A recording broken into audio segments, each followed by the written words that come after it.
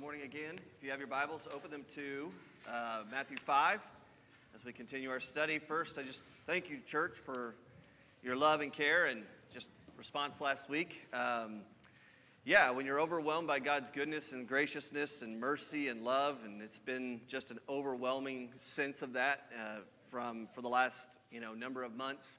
It's amazing how God just does a mighty work, and it's just incredible. So I appreciate your guys' response to that, but also whenever I start to get emotional, I actually try to do math in my head, is what somebody suggested years ago.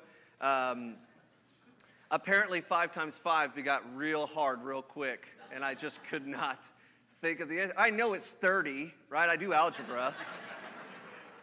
So, sorry, Rhonda, that probably made you cringe, 5 times 5 being 30, but anyway, I thank you for that, but it's just phenomenal. And when you come to the depths of who he is and what he can do in your life and how he can change things and work on us, and even as believers, we go through those seasons, man, he's a good God. So we're going to walk through the passage today. We've got divorce and oaths are the main things, but the first thing, obviously, is going to talk about sin. I'm going to actually recap the end of the last one, just because of the fact that, again, there is grace and mercy, and that's so deep and so rich and so phenomenal, and that's there for us. Like, if you're not a believer, that is found in Christ, through salvation in Christ. If you know him, that relationship with him and a deepening of a relationship with him brings those things to an even greater fruition in your life if we truly pursue him. But at the end of all these things, whether it's anger and lust, murder and adultery, if it's divorce, if it's oaths, if it's anything that's done wrong and out of the other wrong motives, it is sin. And it's sin, and we are sinners who sin. We don't sin and become sinners. I actually had that conversation with somebody this week that didn't really understand that ever. That, it wasn't that, well, I sinned this one time, so therefore I became a sinner. Like, we are born in iniquity. We are sinners, therefore we sin. And we, even as believers, will continue to do so, but what is our mindset towards that sin?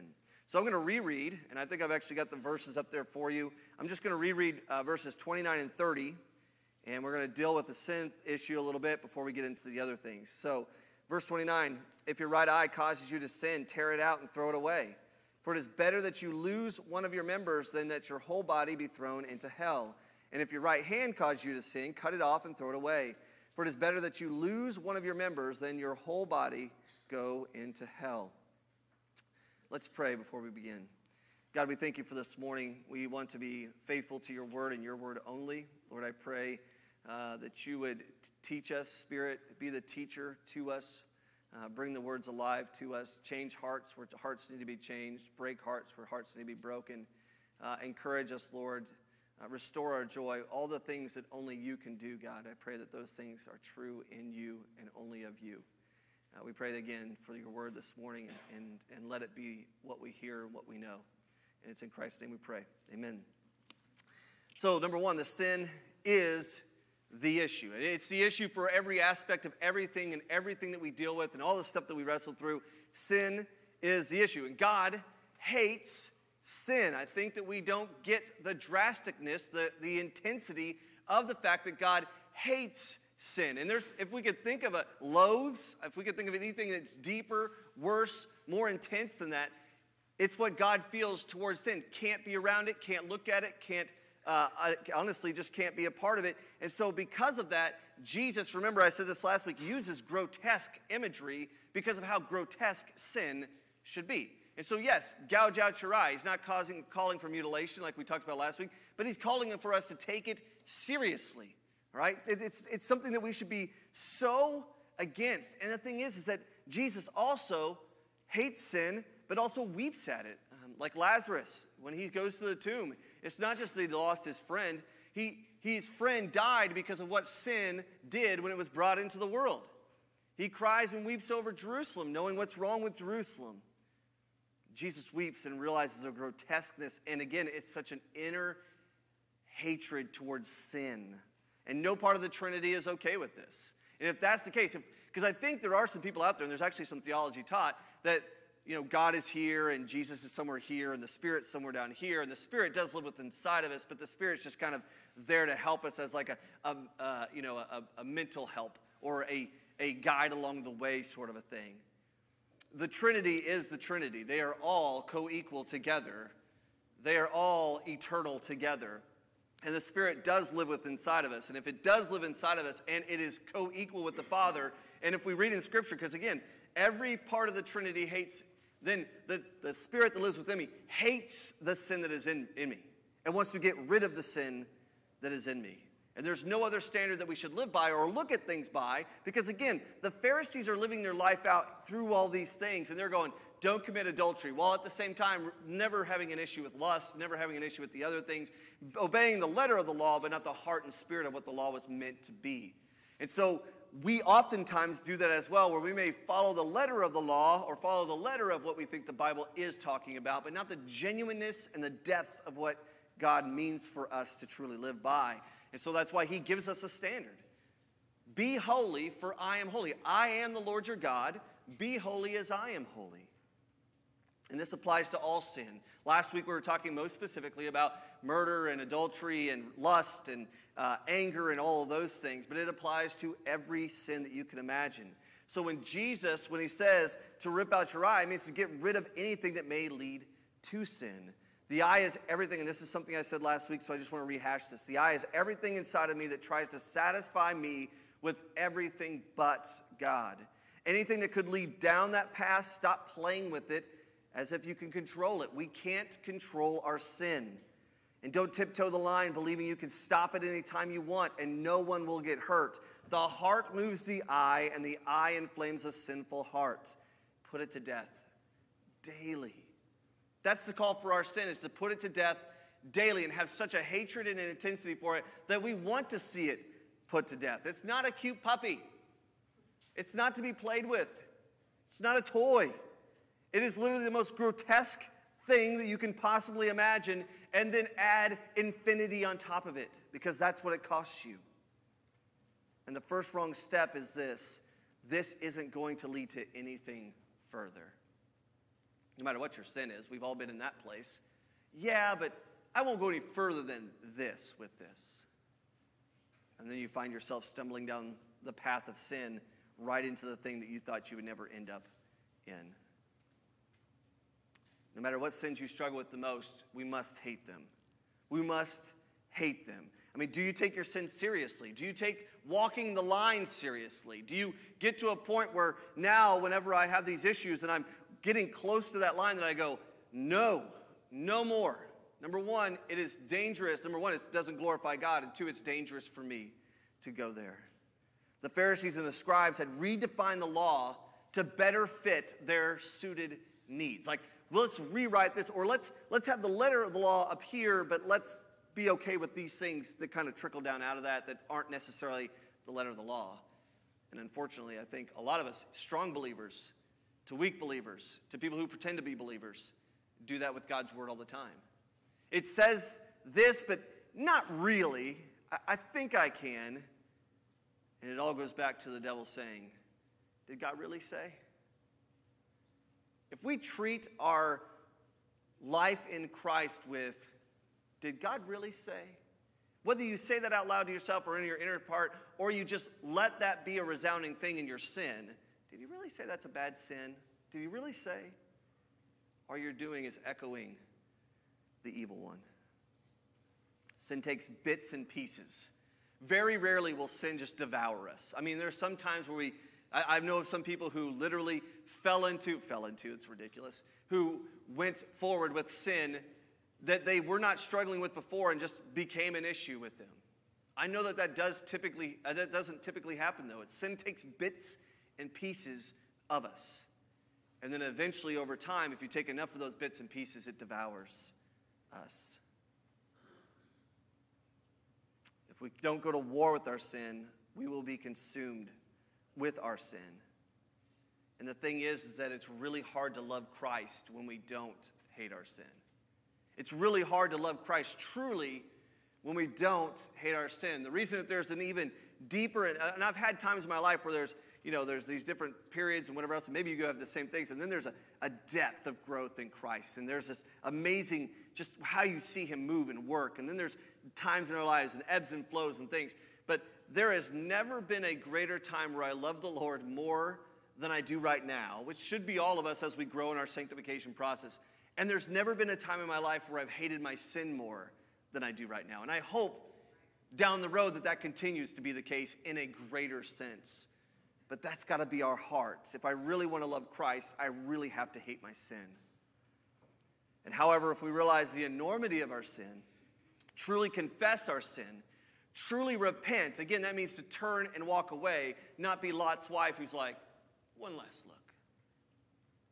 Because that last look back at your sin, when you say you've repented, but you continue to look back at it, is only going to draw your eye and then your heart back to it again.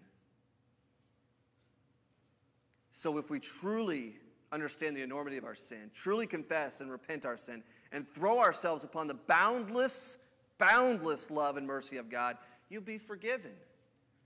Not just sorry it happened, not just sorry that you got caught for something, repentant, poor in spirit, changed because of the mercy and love of God, and then the power of the Spirit within us to root out those things.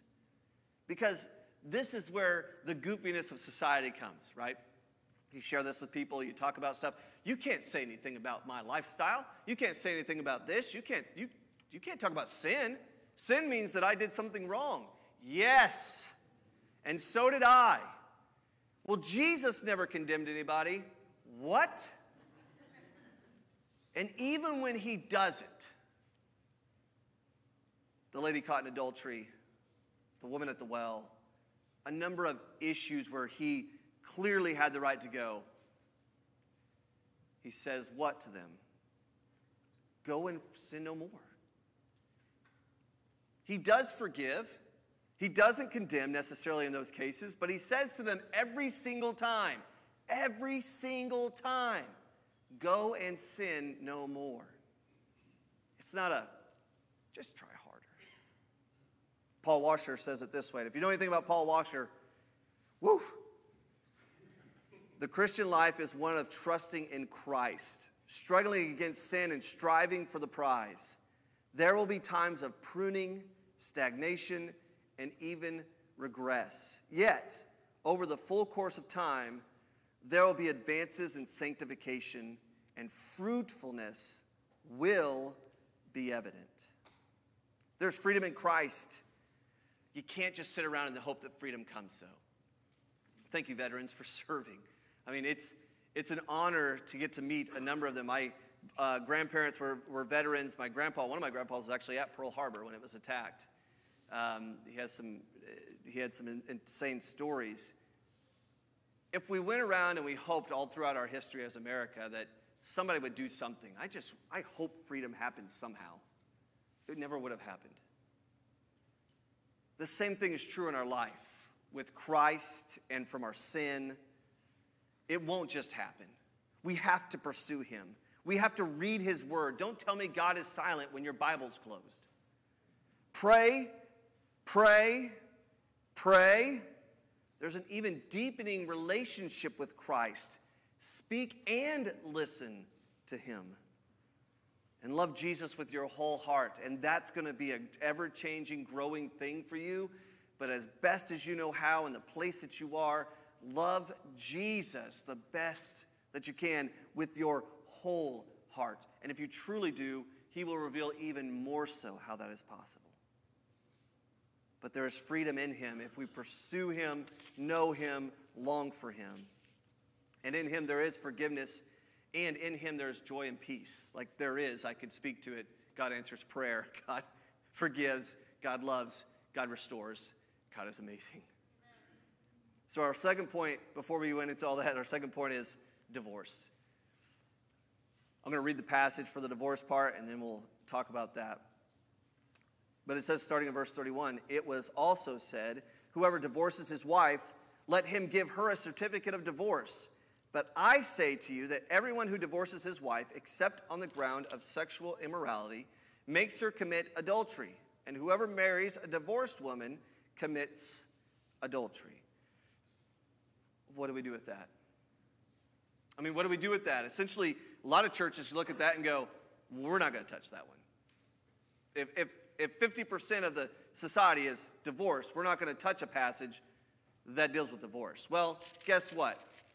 99% of men struggle with lust, and we went there. So we're going to go ahead and deal with this also. All right? Divorce is so rampant in our society. It is something the lost world treats as something that just happens. It's just something that's there. And again, if you're divorced and you're in here, there's no attack here. There's no looking at this and going, well, if you did this, then this is this. Hear this with love. Hear the words of the Lord. Hear the truth behind all of these things. But it's so rampant in our society that I was talking to a friend who's going through a divorce, and his son told him, when he told his son what was happening, his son said, that's no big deal. Most of my friends, actually, parents are divorced.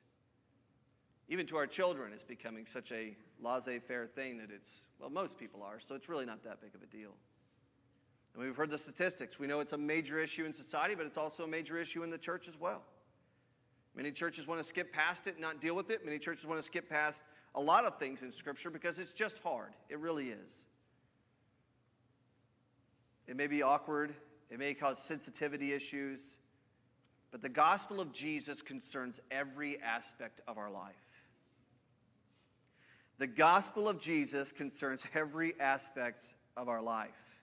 We should never say any passage is not worth studying or is too sensitive to study. In fact, we should drill down on those in our own life because we can root out through His Word, the power of His Word, the power of prayer, the power of the Holy Spirit, those things in us. In the world, we have our daily bread. In the Word, we have our daily bread. We have everything provided through clear teaching and instruction for every aspect of our life. This is not a dead text. This is not a text that we look at and go, there's parts in here that I really, really like, and there's parts in here I don't. Let's see, I'm going to unhitch this part and look at this part and believe this part. I'm going to create my own religious narrative from Scripture that I believe in. No. From front to back, jot and tittle, all true, all His Word, and all relevant and good for our teaching, rebuke, and overall change. Let's just understand that first. It is also really misunderstood, this part of Scripture as well. I mean, if you ask most people in the church, any church, what does the Bible really say about divorce? What does Jesus say about divorce? What does this say about divorce? And you'll actually get different answers. I've actually done it in the past. You'll get different answers. And the thing is, we don't really know what it's saying. And then we come to this, and we're like, well, whoever marries a divorced woman commits adultery. Well, what does that even mean? So we're going to approach this passage asking ourselves 3 questions, basically. And we kind of did this in the previous passages, and we're going to do this in the next little bit. But we're going to ask ourselves 3 questions, and these are the 3 questions. What did the law of Moses really say? What did the Pharisees and scribes actually teach? And what did Jesus Himself teach? And we're going to take that approach for both divorce and oaths. So remember, Jesus' words in Matthew 5, 18 through 20. So we need to make sure we remember this when we're talking about the fact that He's preaching and teaching to His disciples and believers, but He's also addressing the people in the back, right? The whole ladder for the people in the back.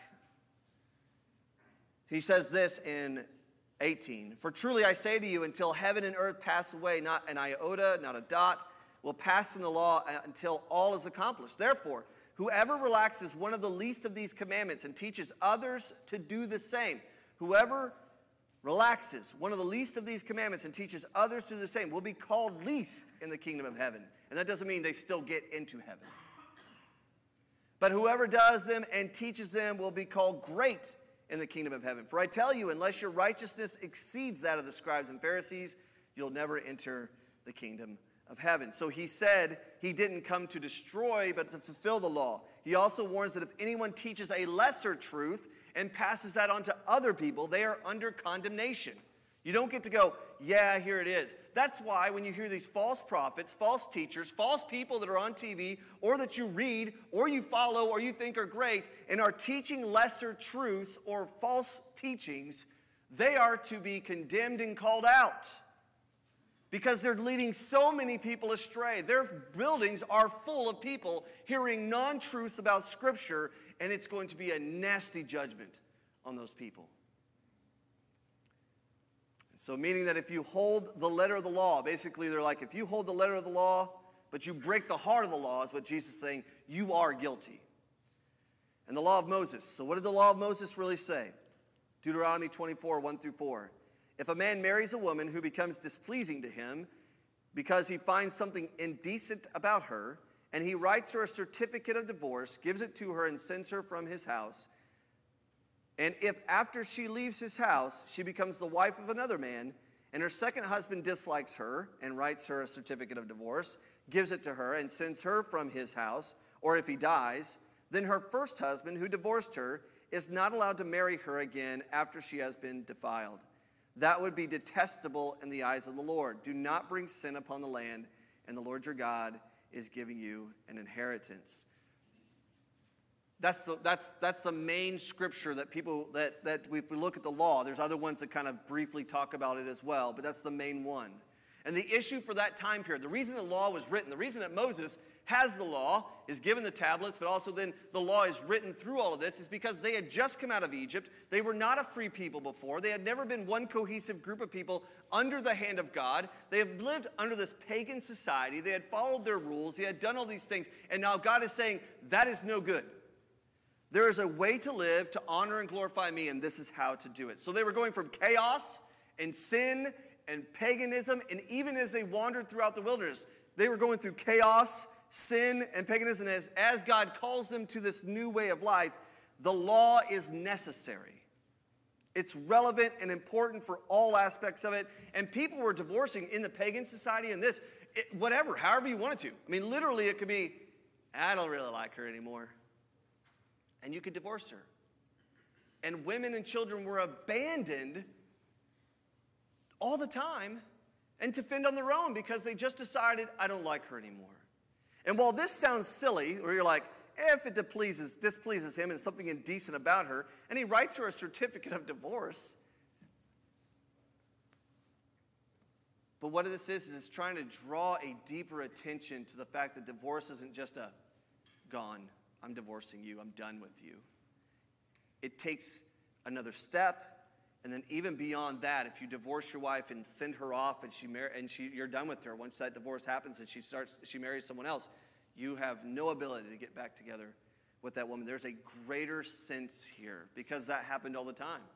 They would send them off while they were displeased with them, and then they would pursue them and bring them back. No more.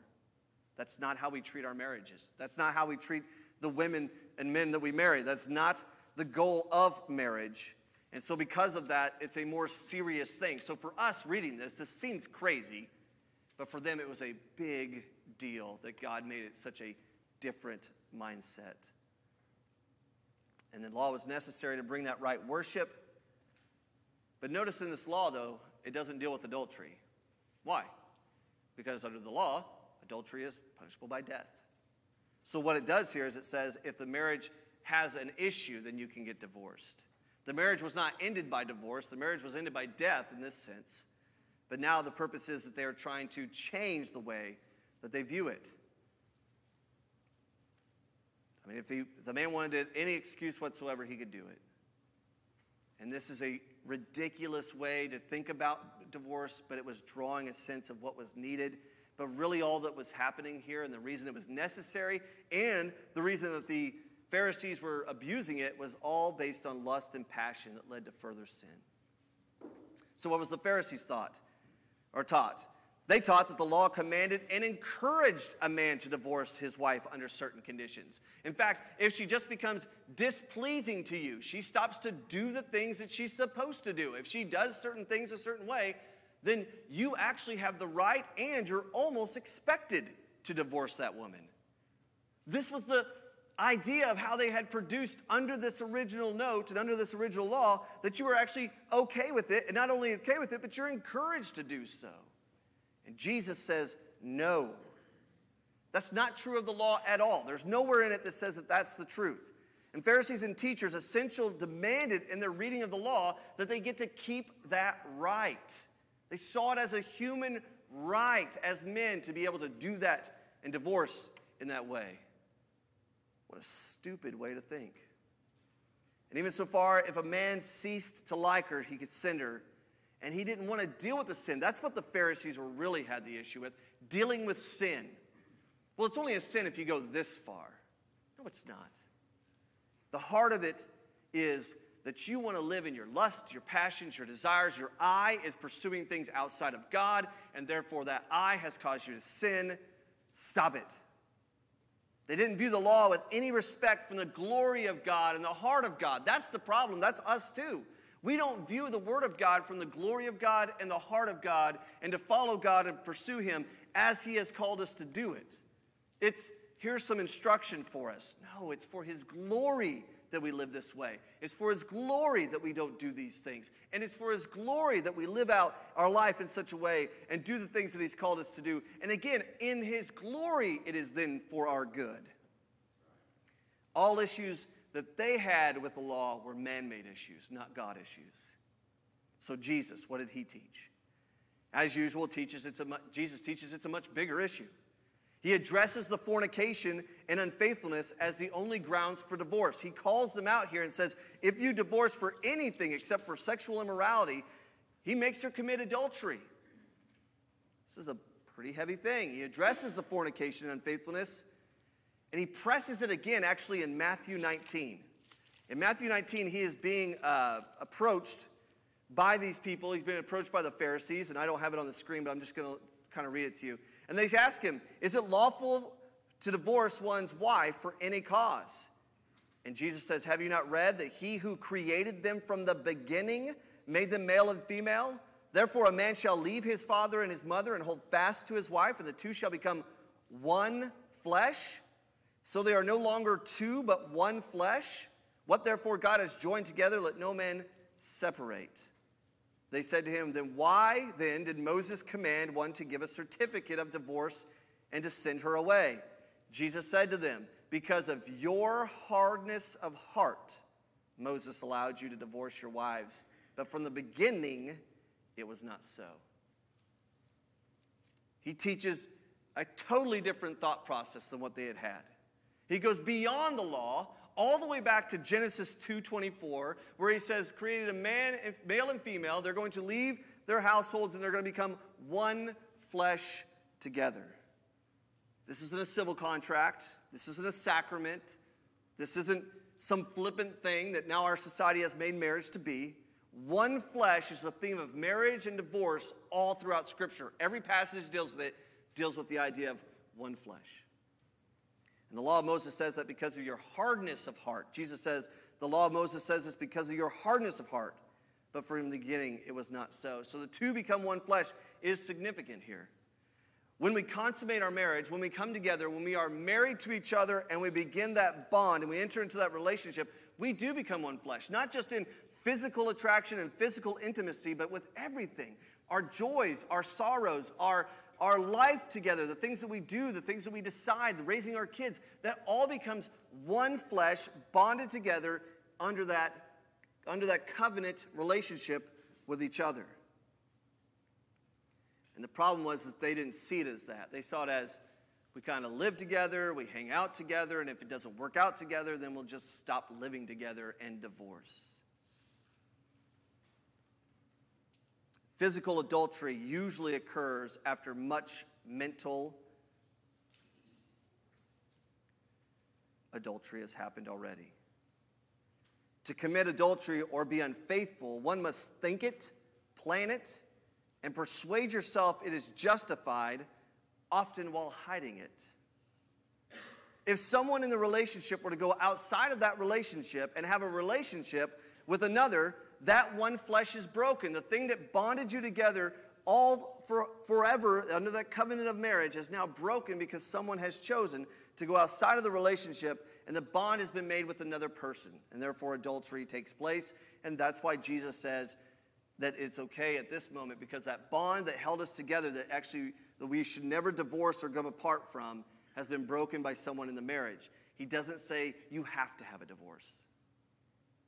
That never comes out of his mouth, and it's never anywhere in Scripture. It says you can divorce, but he doesn't say you have to divorce.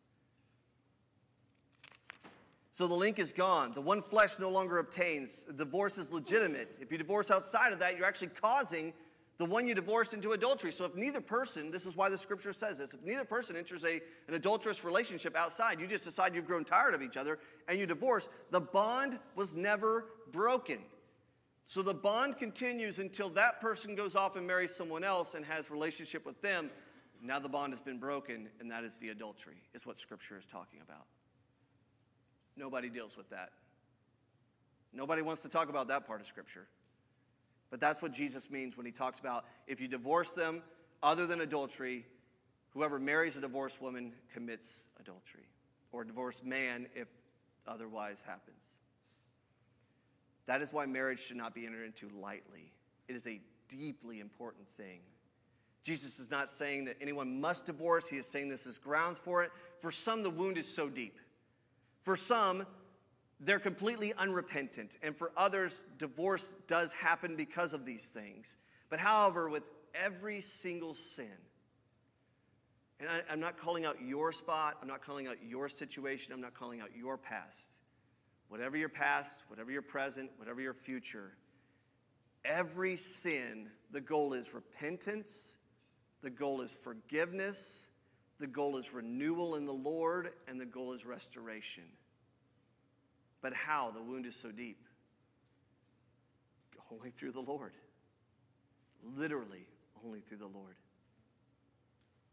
I know it's a sensitive topic. I know there's some in here that have been impacted by divorce. Either you've personally gone through it or your family has. And I don't want to minimize it in any way. And I'm not calling you a bad person because you've gone through this. I'm preaching through what the word says.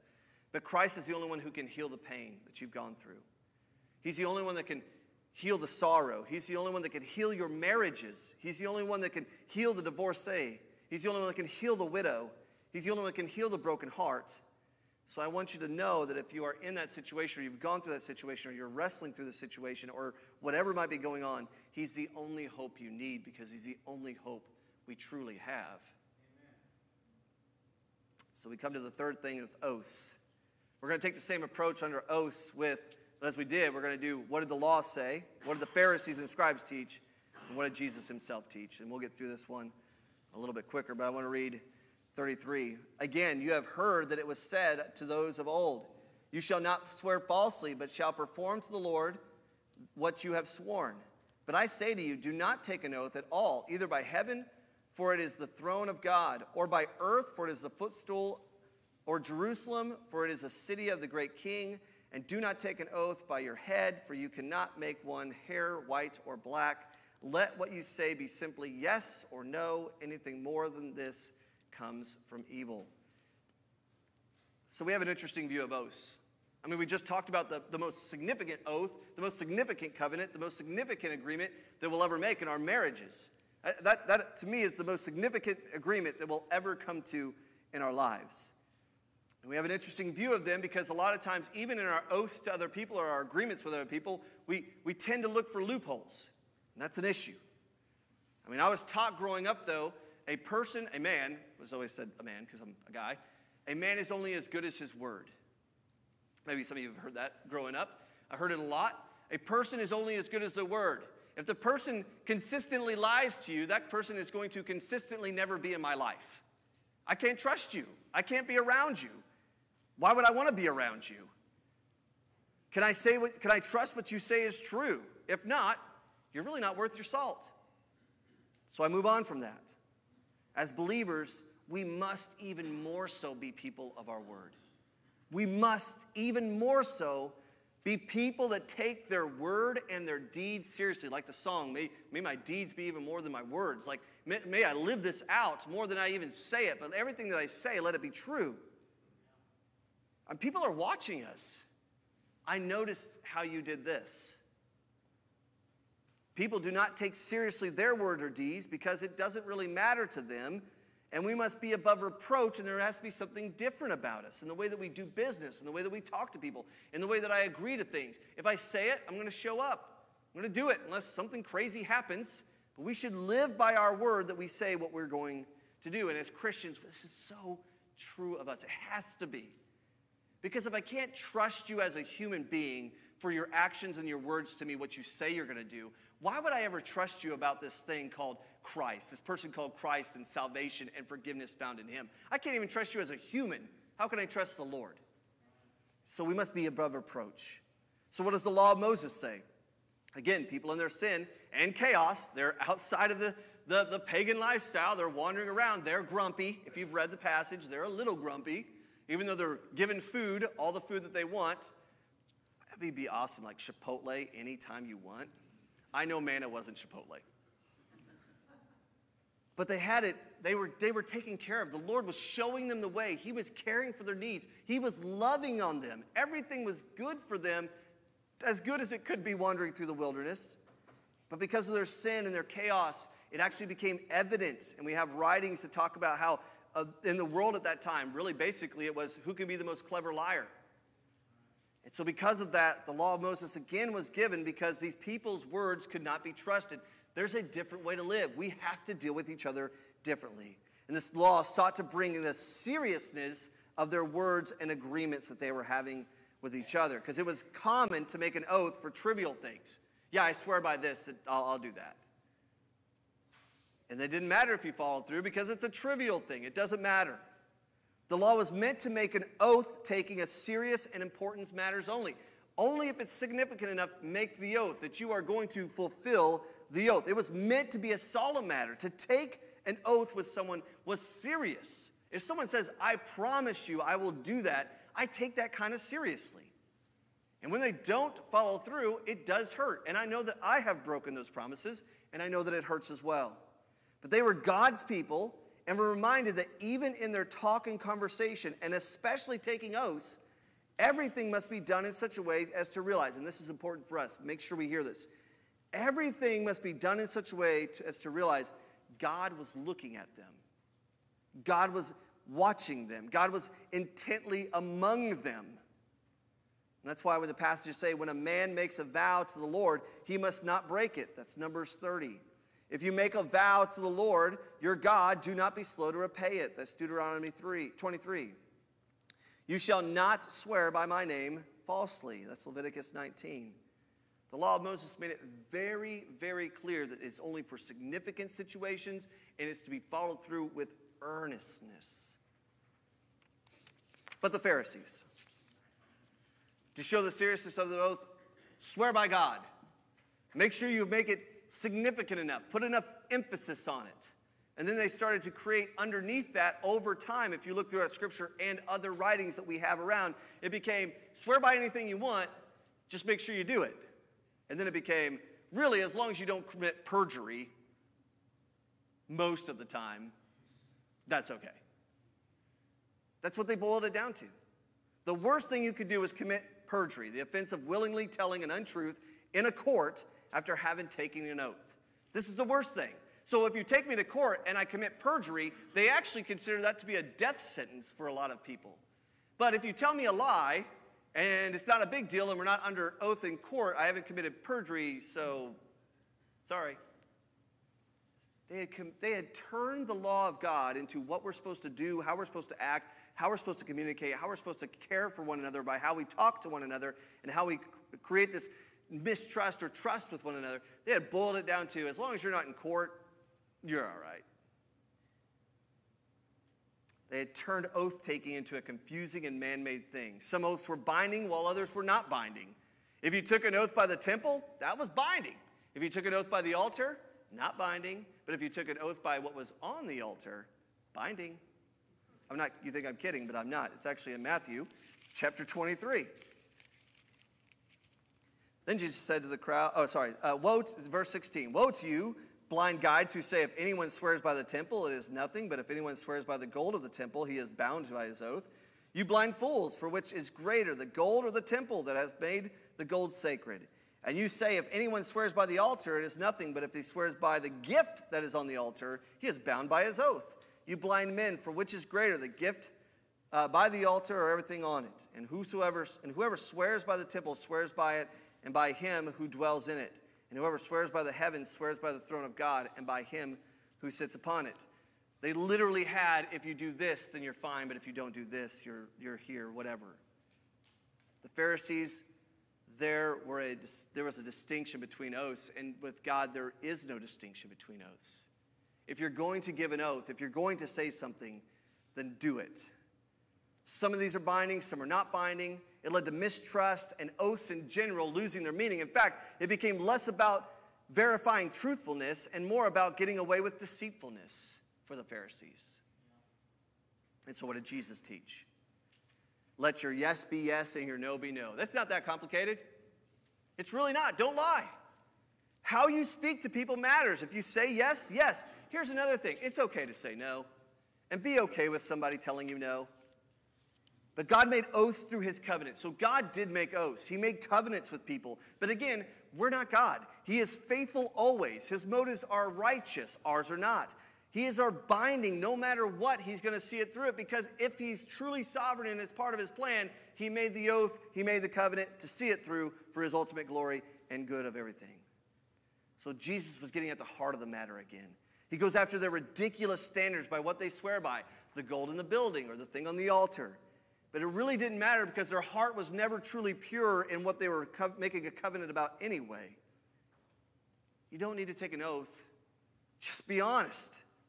God in his omniscience and omnipresence knows our thoughts. He knows our actions. He knows our deeds. And so if I'm walking around lying, I may have gotten away with it if I lied to Jake, but I'm not really getting away with it because the Lord knows my heart.